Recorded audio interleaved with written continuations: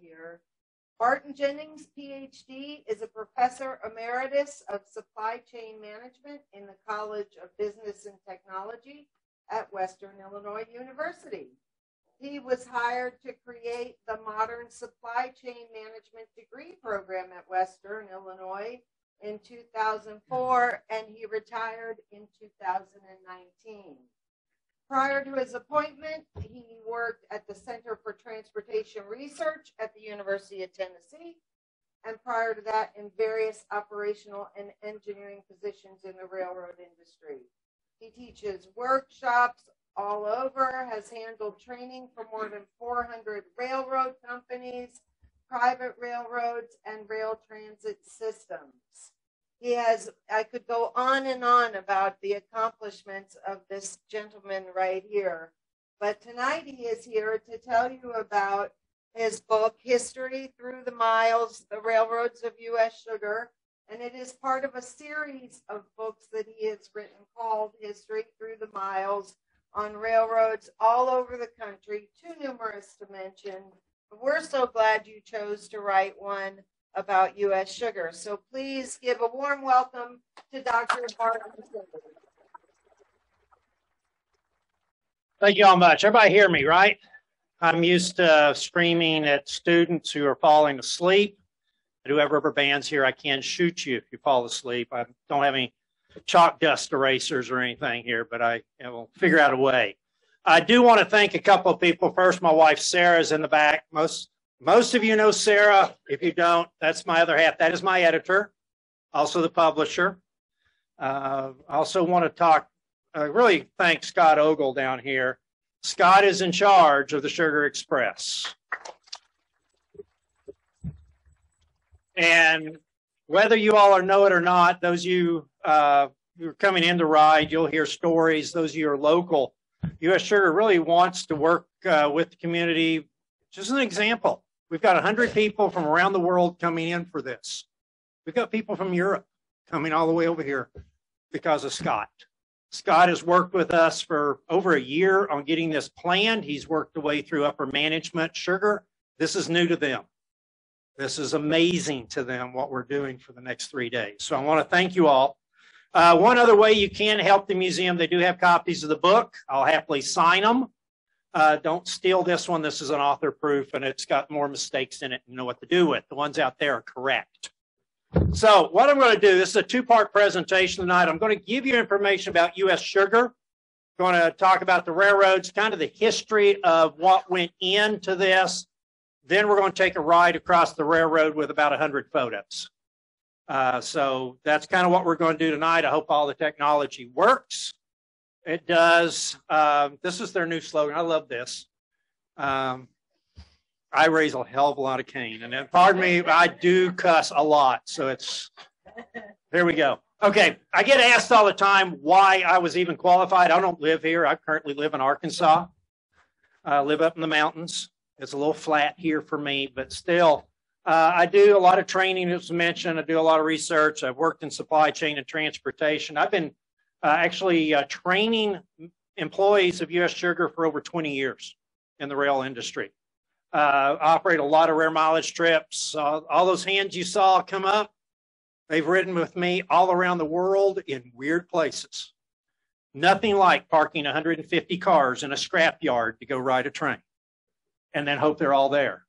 I've written a lot of histories of railroads, canals, transportation systems. And Lou Holtz, everybody know Lou Holtz? He and I used to rotate talking at conferences. He knew my jokes, I knew his. And so you may hear some of both.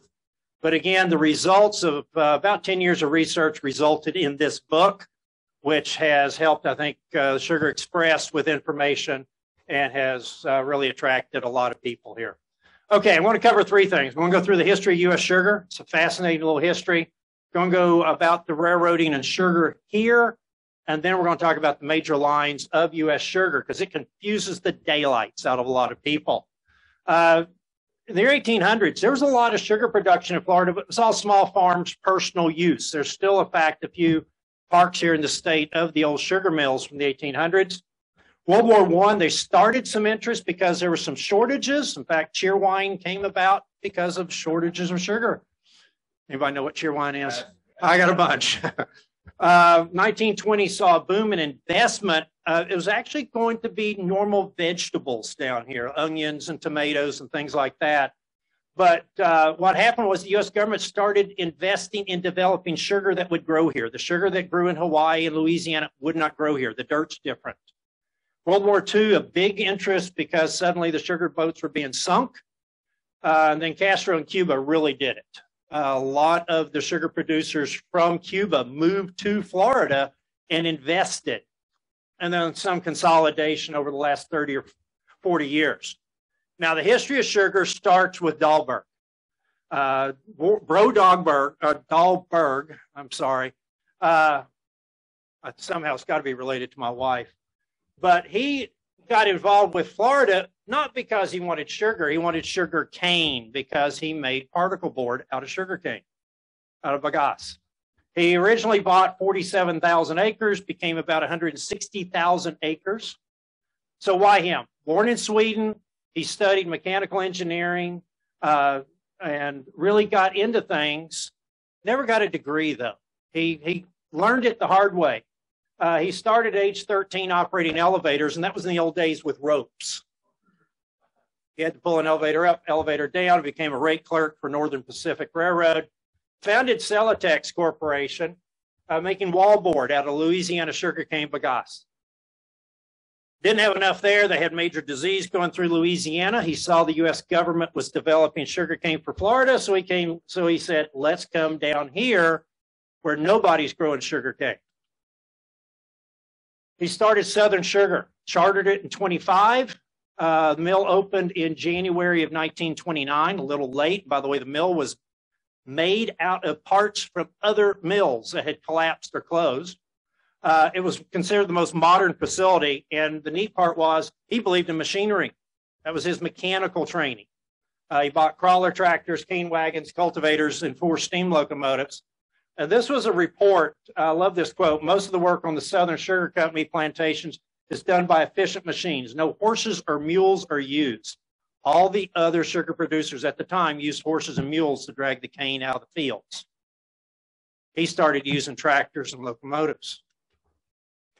But there were a lot of problems. Those of you that live down here know that occasionally you have some storms. 1926, as they were planting, they had a hurricane and flooding. And then the massive 1928 hurricane, which killed a lot of people in this area. 29, no one was here. The mill opened, but there weren't workers. It went into receivership in 1930, and then in 1931, United States Sugar Corporation was formed to buy Southern. And there's an interesting reason. The investors, many of them were from General Motors. They didn't like losing their money. So they said, we're taking over the company and we're going to run it like a major corporation. And they brought in more machinery. They brought in Charles Mott, who was really their problem solver. And within a year, they were 95% of Florida's sugar production. Continued to modernize, bought new equipment, a lot more machinery. They increased production, and the operation was profitable by 1941. They started getting closer and closer to profit, even during the Great Depression. This was the mill at the time. Certainly looks nothing like today's mill. I'll have some pictures of the today's mill a little bit later. But these were a couple of photos from an investigation during the 30s and 40s. The U.S. government was interested in protecting our agricultural assets and did a major study on U.S. sugar. Much of it now available for Library of Congress. Thank goodness they keep putting stuff out for me. So who was Charles Mott? His dad owned Mott Beverage Company up in the Northeast. He got a mechanical engineering. He studied fermentation. And the family created Weston Mott Company, which is an automobile supplier for basically all the automobile companies at the time. But General Motors acquired them. By 1913, owned all the Mott operations, but they owned enough stock that Mott was on the board of directors of General Motors from 1913 to 1973, the longest member of their board.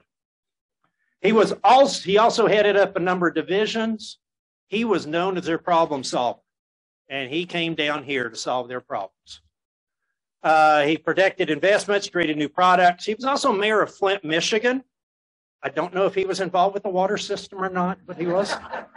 He also created the Charles Mott Foundation and also the Children's Health Center there in Flint. So he created a museum. The foundation still gives scholarships and all. It's really important about them. I'll explain why here in a moment. U.S. Sugar grinds somewhere around 42,000. That number keeps going up. That was the number from a year or so ago. They produce about 800,000 tons of refined sugar, 75% of which is used for food production, cake mixes, and things like that. Somewhere around 12,500 workers, over $3 billion of local impact here in Clewiston. And also the biggest corn producer, sweet corn producer here in Florida, about 175,000 ears, and that is going to grow as they are mixed using more and more of the land. They also own the Southern Garden citrus and a few other areas. U.S. Sugar is owned by 4 basic groups. It's owned by the Mott Foundation, by the Mott's Children's Hospital, by the pension fund, and by employees. Oops, go the wrong way. Now let's talk about the railroads, because that's what a lot of you are interested in. Basically, Florida East Coast was to the east. Atlantic coastline was to the west. The Moorhaven and Clewiston Railway was between Moorhaven and Clewiston. They named that one right. It was actually started by developers who started both Moorhaven and Clewiston.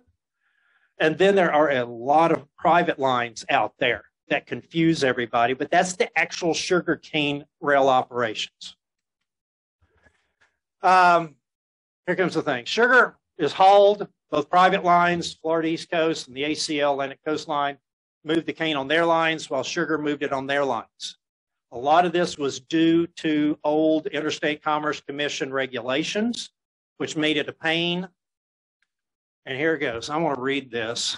United States Sugar Corporation uses its own railroad equipment to bring loaded cars from several loading points on its private tracks, about 12 miles east and south at Canal Point, to the interchange track at that station. Florida East Coast then consolidated the cane cars in the trains averaging 52 to 53 cars and hauled them to Lake Harbor. There, the ACL moved the cars to Clewiston, where U.S. Sugar had about 12 miles of its own track to support the mill. So to move cane about 30 to 40 miles, it took 4 separate trains, 4 separate crews, 4 separate locomotives. This was what the law, U.S. law said. Don't get me going. I could do a full lecture on how screwed up our transportation system was and still is. And so, going on here, this lasted basically October through April every year. The ACL had 5 trains that they had to run a day to haul sugarcane. Florida East Coast did 3. ACL was based here in Clewiston, the Florida East Coast in Belglade. And the percentage of sugar cane that they moved determined how much sugar they would get. Generally, Florida East Coast, about 65% of the sugar that they moved to Jacksonville. ACL moved about 35% and then got it because most of it went to Fort Wentworth, Georgia. Just it irritated U.S. Sugar continuously. They built a mill at Bryant so they wouldn't have to move a lot of the cane across the 2 railroads. They built more track into their own cane fields. They operated more trains, and they filed more complaints with the Interstate Commerce Commission. Kept begging to be allowed to run their own trains. Okay. Everybody's interested in the steam locomotives, right? That's the fun part. U.S. Sugar has used steam from the first. By the way, the 148 out there is one of their old steam locomotives that they acquired. The problem is it's nothing but a conveyor belt to U.S. Sugar. Till recently, nobody really thought much of the history of the steam locomotives here. They were a conveyor belt. They were a tool. Probably you go to U.S. Sugar, they can't tell you what pump they were using 50 years ago. Same thing about this. The records aren't clear. They were just another machine. We don't even have good records of every single steam locomotive. I found some that U.S. Sugar didn't know they owned. And there are probably more out there, but at least 3 of them still exist. One of which will be running and pulling us tomorrow. These are the basics. If you want all the details, they're in the book, right? You want to start saying it. It's all in the book. Most of them came from the Florida East Coast, bought secondhand. A couple of them, the Durham and Southern. The 107 is a neat one. It's actually the 105, but they renumbered it for tax reasons, and they also changed the boiler on it.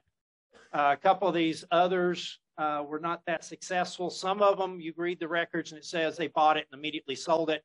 Yet I found pictures of it operating 2 or 3 years later. So it's kind of an interesting issue. I put on the very bottom Atlantic Coastline 1504. That was never owned by U.S. Sugar until a year or so ago when they bought it.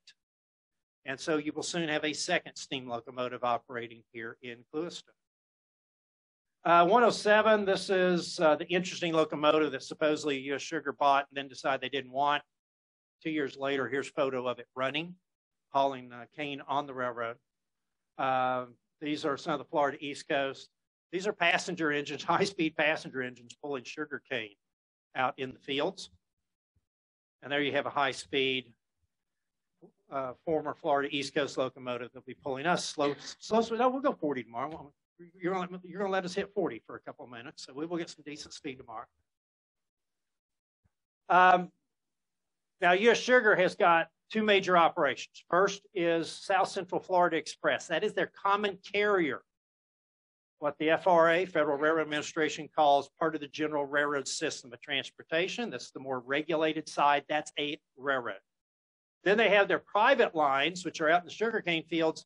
Very different regulations, very different operating requirements, because it is a not part of the general railroad system of transportation. Train operations, I get a lot of questions. What's going to be running?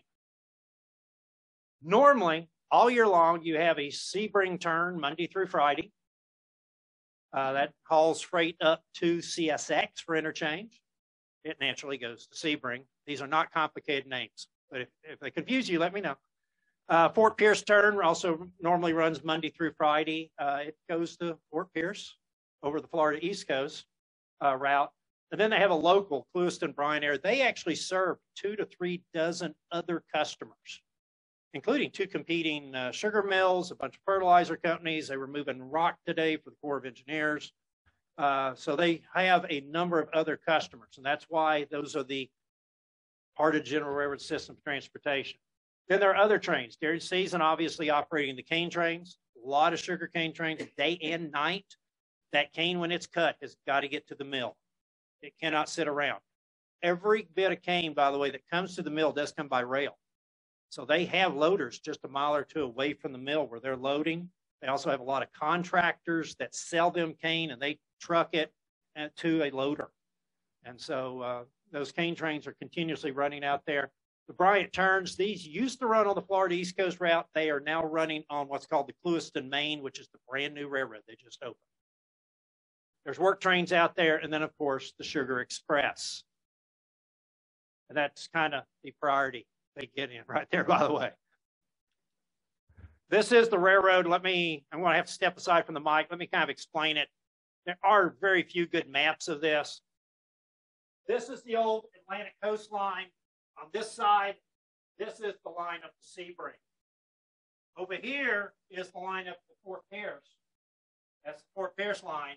All this other stuff you see around, that's sugar lines, except for this one little line. That's the Oklahoma line. This is what they've just built, this whole section, because you had these lines up here, the Boy line, the Freeman line, basically the Bryant operations. And then you had the weather lines here and the flaghole lines here. And what they did is by building this section, everything is now connected.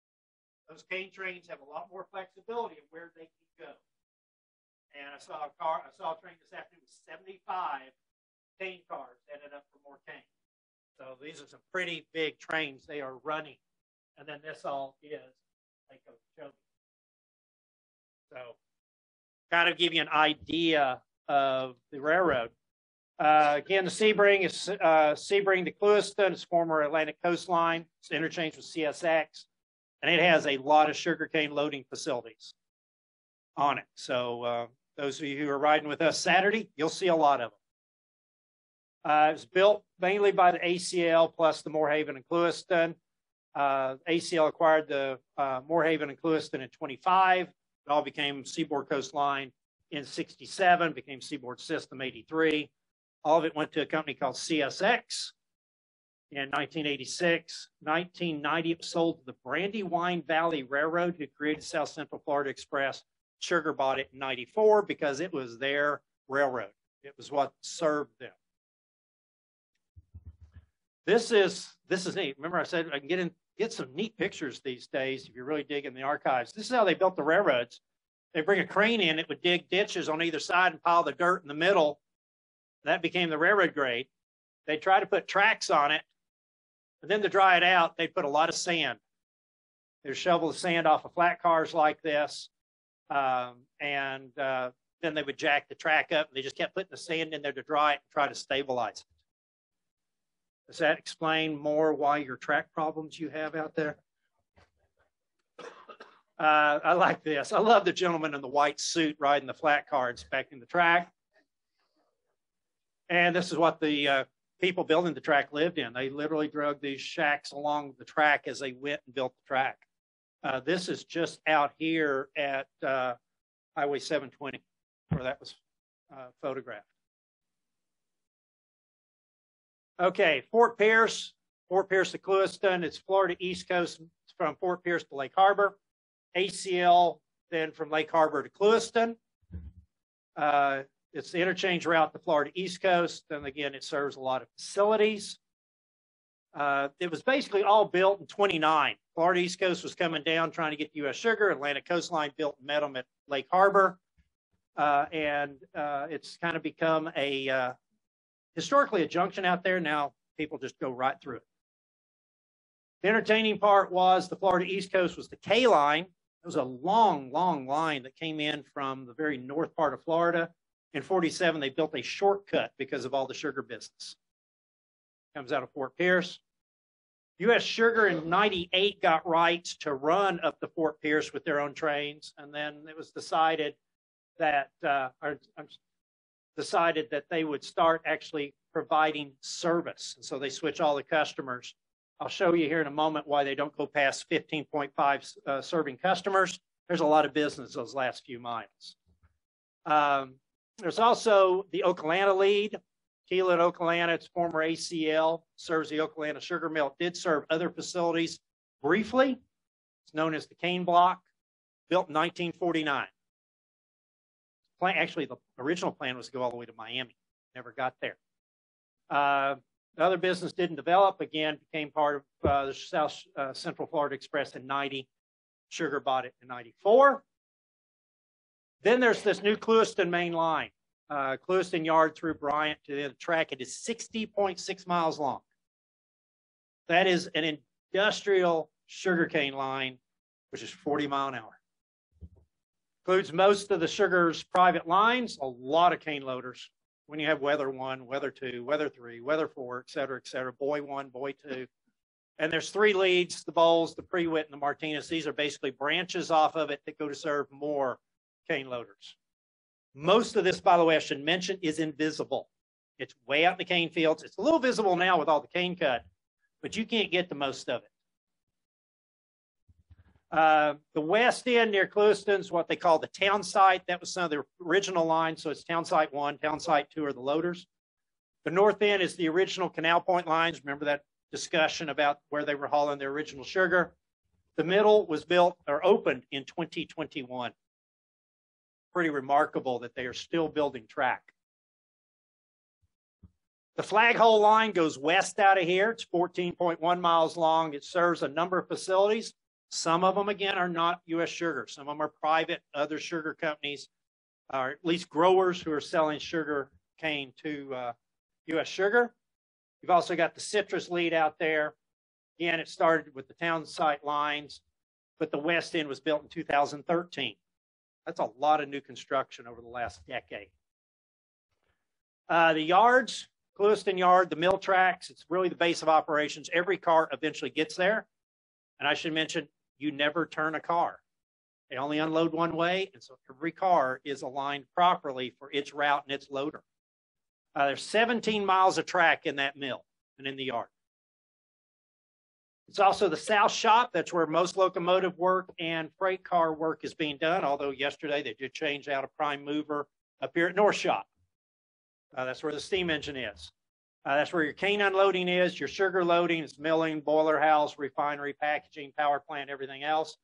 And the neat part is that is milestone 0 for all the sugar lines at officially USSC Railroad Clewiston Depot. Okay, now some photos. If Sarah can make the quick swap back there, we'll see how quick this goes. Sorry about that. I hate technology. I'll bring my old slides next trip. Yeah. Okay, going to follow the railroad from Sebring over to Fort Pierce and then the branches. This is the Seaboard Airlines station at Sebring. ACL had their own. The railroad doesn't quite get there, does it? Almost. We're going to be begging on Saturday, but this is the South Central Florida Express stops just short of that, but that's what most people think of when they see Sebring. Just south of Sebring are a couple of interchange tracks between them and CSX, and we are fearful of CSX on Saturday, but we'll see what can happen. There's also a customer or two in there. But this is what most people think of really as the north end of the railroad, Lake Placid. I put that in there because my wife loves gardening and all. So if you're looking for bulbs, we'll probably have them up there while we're there. Oh, that's a little dark, but that is the ACL station. They're in Lake Placid. It is now a museum. That's where we'll be unloading on Saturday. That's the sunny side. It is a rather small building. There is a nice little museum, and for those of you looking for food, like my wife, it is 2 blocks away at the farmer's market. They have, you can just barely see it, they have built a track there just recently so that the passenger trains can stop at Lake Placid. This is Childs. This is a brand new sugar loading facility. There's a little story behind it. Basically, U.S. Sugar discovered they owned a lot more land up there than they realized. They also had more customers up there than realized, so they built a new cane loader at Childs, and it is a gorgeous, one of the most modern things you'll ever see. This is them switching the facility. I put this here because almost all of it is trucked in a mile or two away. So I'm going to show you, that's what a cane truck looks like. Looks very much like a cane car. Those are the cane cars. Remember, most of them are built from old box cars from other railroads. You'll see them labeled CSX and all sorts of pretty paint. But the key is it's got USSC on it. And again, they also are all designed to be unloaded only from one direction. If you want to really see that, Mike Rowe with his new show, Not Dirty Jobs, is a brand new one, How America Works. They spent an hour, they have an hour show about U.S. Sugar. And so you can go see that. And here comes the trucks up on the ramp, getting ready to unload. They hook them up and they rotate them right over and dump them into the pit. Goes up the elevator into the cane cars. And so when Childs is working, they are lined up like crazy. And I am not trespassing. I'm on a neat little hill right there next to them. And that's the conveyor that hauls the cane up into the cars. It happens to be right there where the Palmdale and Sebring blocks split, Milpo 898. They do run a block system, and so you'll see these blocks. Some of them are really long, some are really short. Depends upon how much traffic there is. Up in that area is the Georgia Pacific. It's the Georgia Pacific lead. They do have customers up there, including Howard Fertilizer. This is one of the plants. You can see several fertilizer cars there in the plant. So if you're chasing the Sebring turn, they will generally stop on the way south to work this facility. This is an interesting story. Archbold was doing research on plants and environments in kind of the Southwest Pacific until the Japanese showed up during World War II, and he fled and came to Florida and discovered it was about the same that he was researching over there. And they developed this biological research station south of Lake Placid, and the railroad goes right through the middle of it, which means it's a little hard to get to some of the track in that area. Not everything goes well. I told you I was going to have a sad picture. My wife and I were chasing the cane 5 one day, and it just didn't show up. So we went down, and everybody told us broke. That was the only word some of the people knew. And this is what we found. The good news was a little bit later, this is what we found. Same train. They did get it to work. They do respond really quick. And this is all the cane coming out of Childs, generally about 40, 50 cars at a time. When they're running Childs, they run cane 2 and cane 5, or what was cane 2 and 5. They run 2 trains a day up there to bring all that cane back. This is, those of you who remember the old Atlantic coastline, they love the look out for cars sign. That is still there at what's called H&H Dairy. Most of the railroad, welded rail, 40 mile an hour. You won't find this picture today. They have really cut the vegetation back in the last year or two. This is just north of Palmdale. This is Palmdale. That's today's depot, the old scale house. Now, the reason there's 2 tracks there, Palmdale was where the line to Everglade City, down on the port, straight south of there, split from the line that came to Clewiston. The switch was there at the old depot, and they had two branches that were basically parallel to each other for a couple of miles. So on Saturday, those of you riding the train, if you notice the bridges over Fish Eating Creek, you can still see where it was 2 tracks.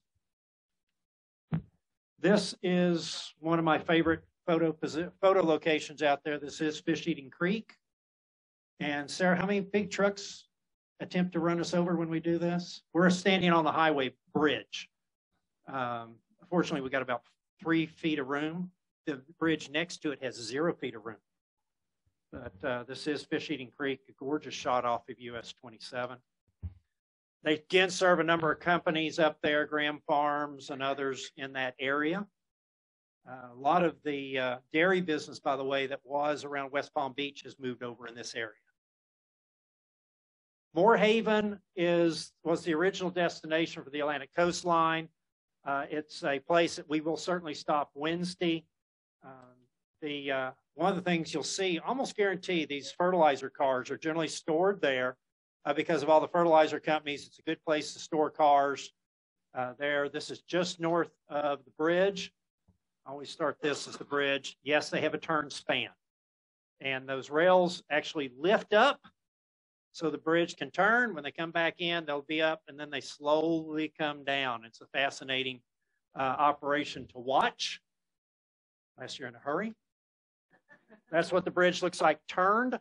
And by the way, they have just devegetated this. The canal and all has cut the brush, so we'll be able to get some good shots. But that is what the turn span looks like. It also just painted that. That's the turn span control. There's one on each side. Crews do it oftentimes, but like today, they had a bridge tender up there who turned it for the train. They painted these orange. Was there a reason they went to orange? He's laughing. I'm going to get this story later on. This is what most people think of the bridge. You cannot get this if you're on the train. This is across the big canal from a lovely park. This is what you can get right there. Nice big grassy area. And if you're brave, you can walk up US 27. And this is the big highway overpass that's up there. Just stand at the Moorhaven sign. That's the center of the bridge, and that's where you get this shot. That is Lake Okeechobee in the back. What most people don't realize is much of it is islands. And there's your lock over to the left and the dam to the right. In Moorhaven, Clewiston block, this really separates a lot of the activity. Everything between here and Clewiston, it is just sugarcane elevator after sugarcane elevator. Just like this. This is Benbow. This is actually not owned by U.S. Sugar. This is a private operation. Florida Growers Associates was using it today. What's interesting is that is a U.S. Sugar elevator, right basically across the tracks from each other. And the reason they have separate elevators is they pay the growers by the sugar content, and they want to be sure they know which cars are coming from which fields. So it's part of their tracking process. Another one of my little favorite shots, this is right up there by 720. It's the lone palm tree. I was up there again today. crews waving and local farmers coming in going, I'm tired of planting cane already. This is a common sight. You'll see the cane cutting. They use a machine that cuts it. Most of them today are green because they're now John Deere for the most part. And one of the things is if you're interested in birds, they're there. These machines really stir the bugs and snakes and everything up, and every bird will be in there. And they love to ride the machines and have no fear of anything that I know of. This is one of the new cane cutters. By the way, one of my graduates was involved with designing that. So I got to see a lot of it. This is downtown, just a few blocks from here. This is Sugar's corporate headquarters. Beautiful building. I think they should be congratulated for using a building that actually fits in town as opposed to people with their weird things.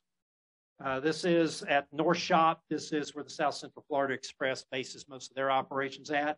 This is where, if you ride the Sugar Express, this is where we board.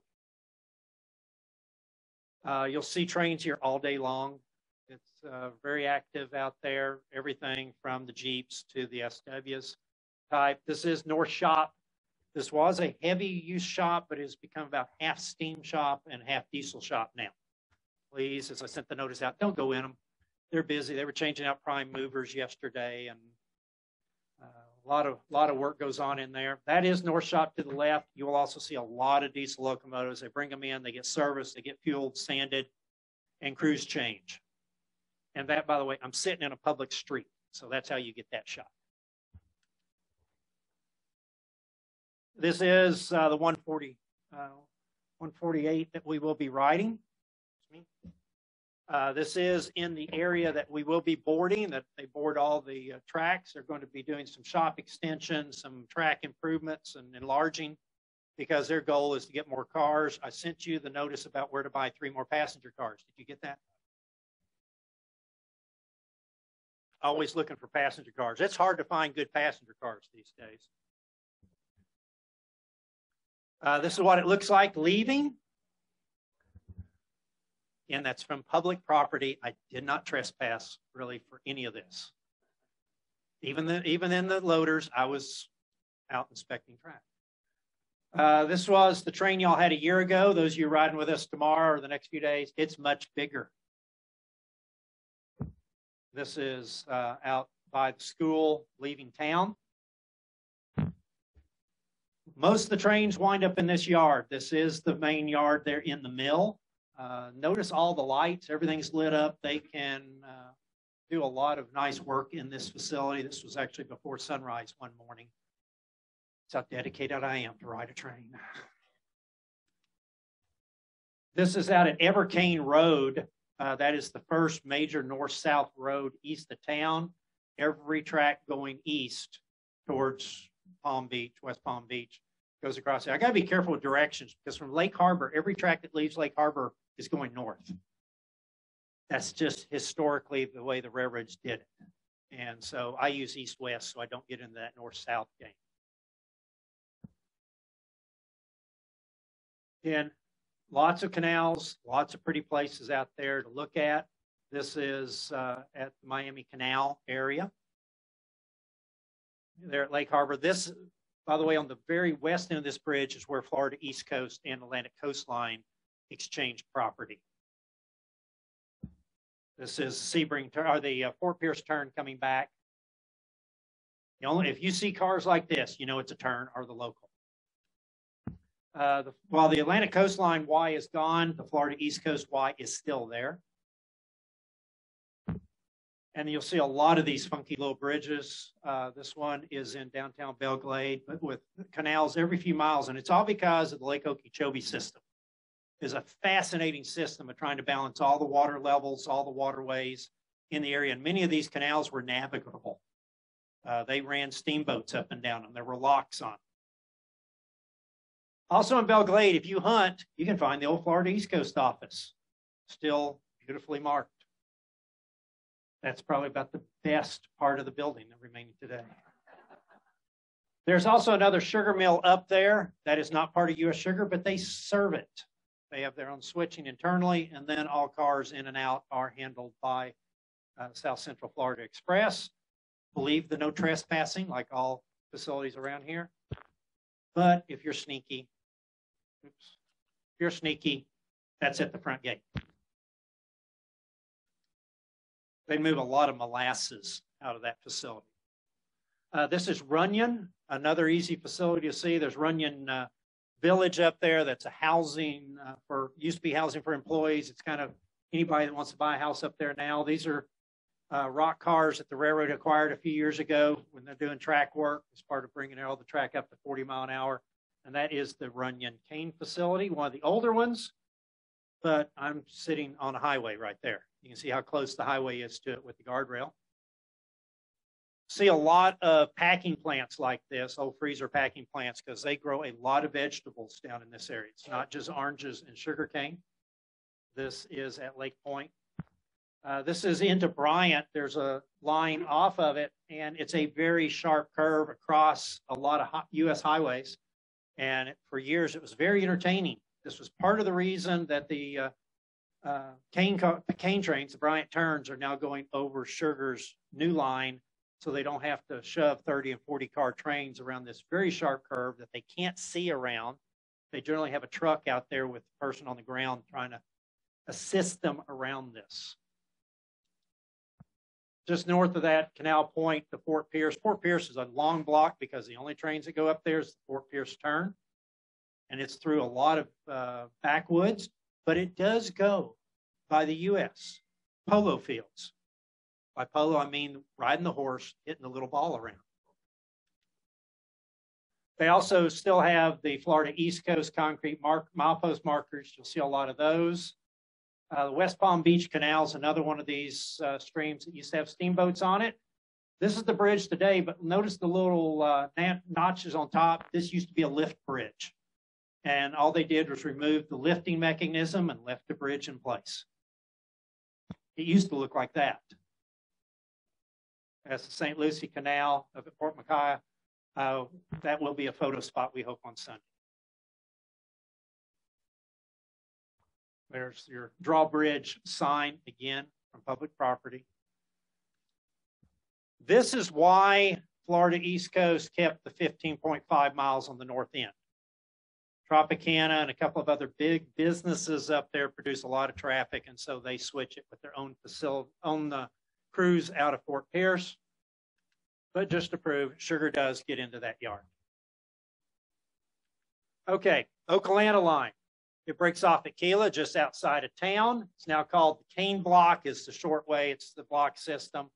It's 40 miles an hour, and this is milepost 0. They renumbered the mileposts, so there's not duplicate. That was one of the big things. They have removed all duplication of mileposts on this railroad. This is Keela. The main line goes left. The branch goes straight. Yeah, there's signals. That's because there's a diamond out there between the branch and the Sugar main. So they've got these signals that let the crews know if it's safe to approach. I just thought that was funny. He is resting there. His head is on the rail. This is a warning for those of you doing photo shots tomorrow. They're out there. This is the diamond. We were hoping to do a photo here, but they are having some signal problems after all the weather. And so we're going to do another shot that's probably a better shot, but maybe not as unique. This is probably where we'll do some shooting. This is up at Rogers Road, another one of the big canals. And when you get off the train, do watch for my friend. He is always there.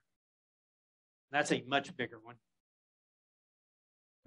This shot was from last year there at Rogers Road. So we hope to be able to get some good shots there. When you get all the way down to the Okalanta Mill, you exit the block and you're into yard limits.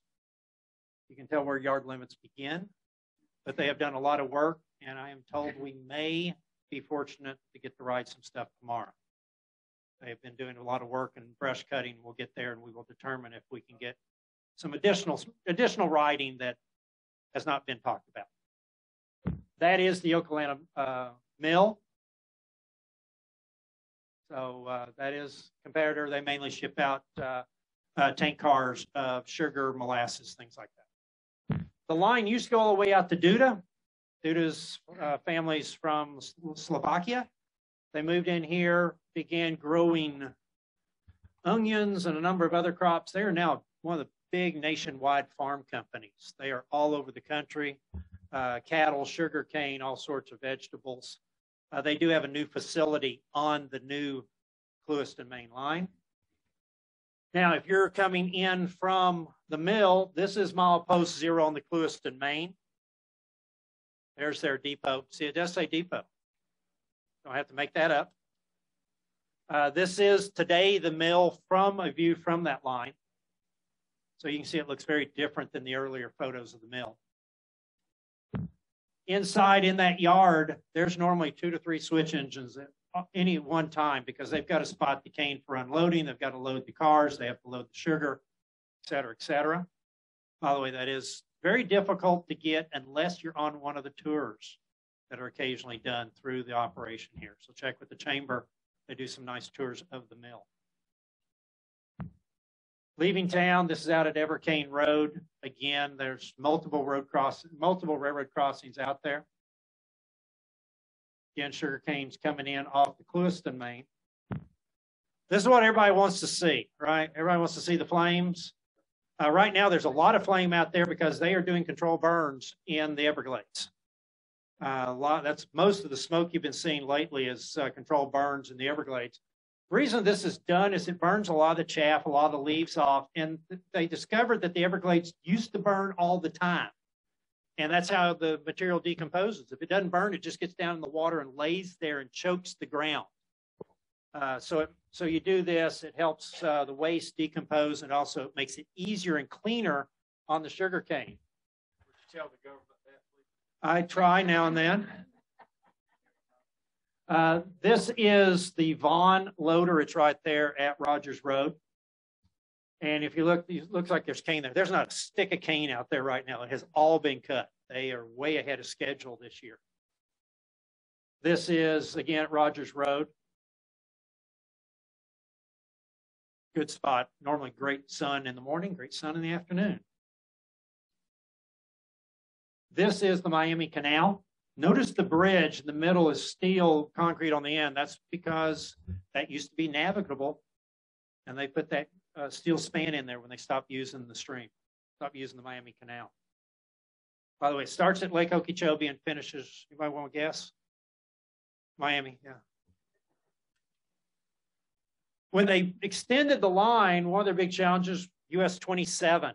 They've got this major grade crossing across. It is big. It is a divided highway.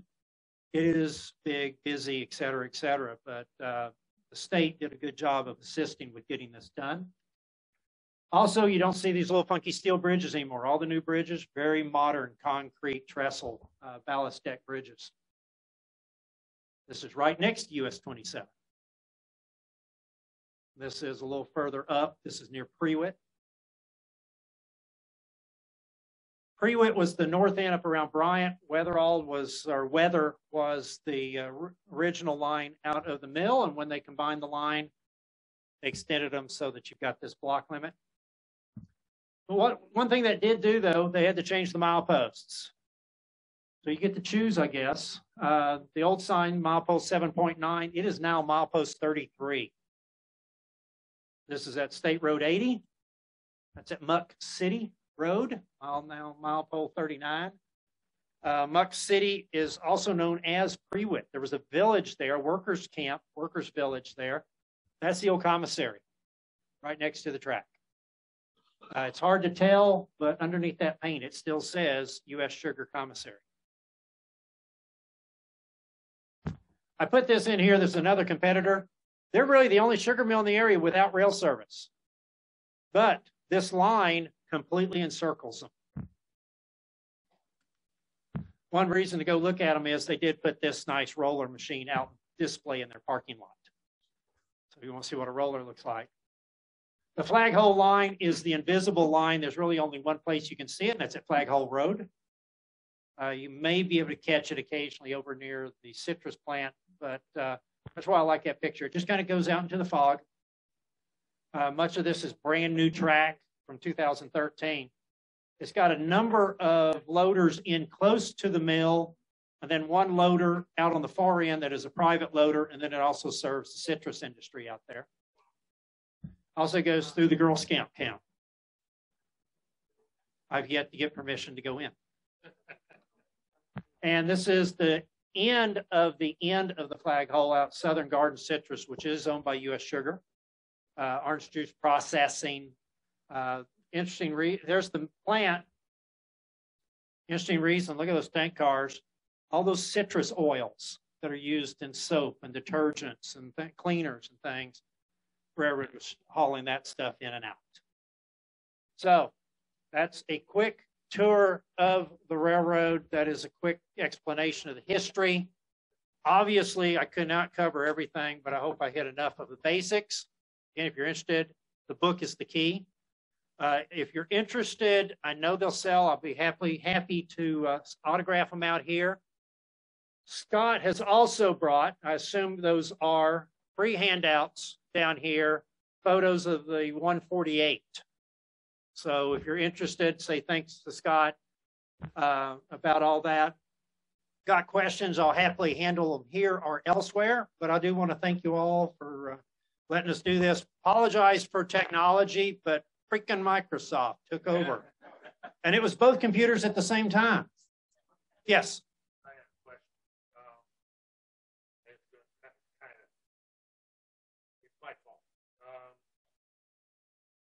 I forgot you had sent a copy of blank release with the form. Well, you have some, have all that. they'll have more forms tomorrow. You have forms? They'll have more forms tomorrow. Explain a map earlier. Would it be possible to show that map? No. So, I'm going to have to go. I'm going to have to reverse everything. It's in the book. It's in the book. We're going to Sebring. We're going to Fort Pierce. We're going to Oklahoma. Okay. Yes. Martin, I got a few questions from the folks that are doing. Okay. Hello, Zoom.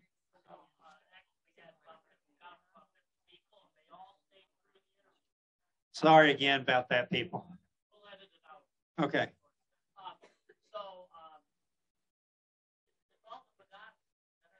Gas.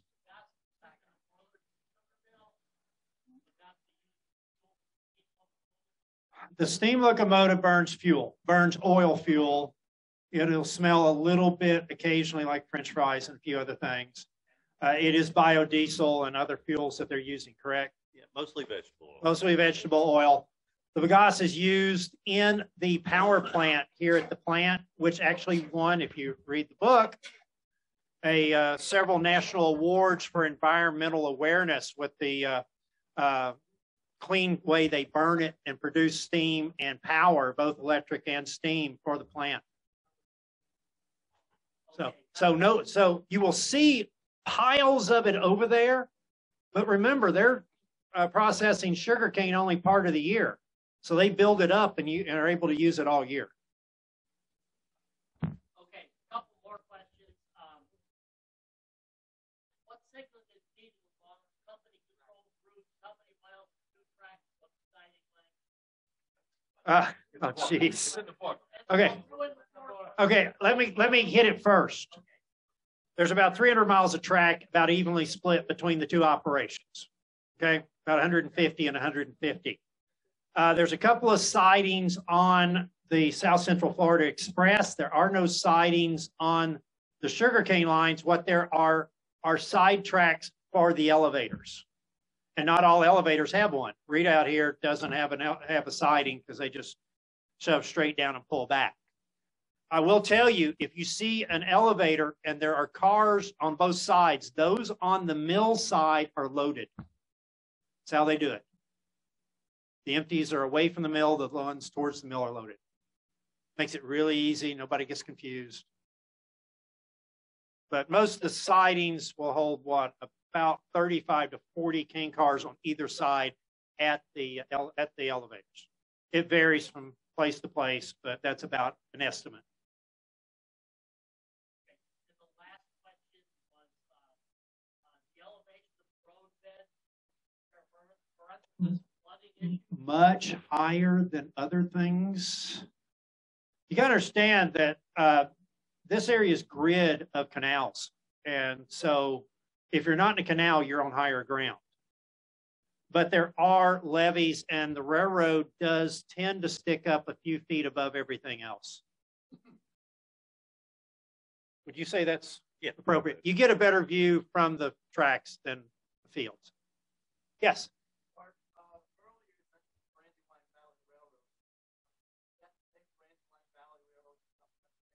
Correct. Yeah, it was owned by a steel company. Yeah. Lukens. Yeah. And for those people who are not here in the room, who obviously can buy a book right here, tell people where they can get. Where can you get the book? Ron's Books, Amazon, and basically any bookstore. If you do a search, it's walmart.com, it's Barnes & Noble, et cetera, because we go through Ingram Publishing. This is done in an interesting way. There's a print on demand. I don't have 1,000 of these printed. You order a book through walmart.com, Ingram will literally print a book, get it to Walmart, who gets it to you. Means I save a tremendous amount of money on paying ahead. The negative is it costs a little bit more to print, and the quality is not quite as good as far as pictures. We have to use black and white. We can't use color yet because the price is outrageous. But it is a way of doing small volume books. So if we sell 2,000 books, I haven't had to buy 2,000 books in advance. Yeah. We can, Sarah. Yeah. We've had several that we've sent out, and then you didn't know it, but you got the rare first edition that's got the 2 typos that were fixed in the second book that was sold.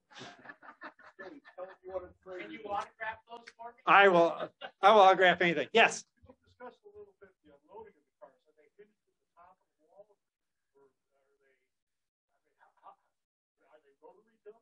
No, they're not rotary. Well, they're kind of rotary dump. They come up on a ramp and they're tilted a little bit, and then they use a chain. Mike Roadshow really shows it, but they kind of chain it, and then the door opens and it's tilted enough that the cane will fall out. They do it section by section of the car. It comes out of the side of the car. Well, it's like the way they dump the individual containers on the truck. It's basically the same process. And they move one car at a time, unload, one car at a time, unload, and they've got several places there continuously unloading. Because the cane, they don't want to take more than 24 hours from the moment it's burned, which stops its growth, till the time it's sugar. And I saw several cases today. I knew the crew was in a hurry. They were desperately trying to get some cane moved in. With the heat today, as hot as it was, they didn't want any cane sitting around. The heat, once you cut it and all, the sugar's at its peak, and it will start to weaken a little bit. When you have a lot of heat like this, it kind of impacts it even faster. By the way, it is not normally 88 degrees here in January. Mid-70s is the more common. So even the locals were a little warm. It was 88 at one time today, according to where I was. But I was out in the cane field, probably a little warmer. Others, I can do this all night. I don't want to. Yes.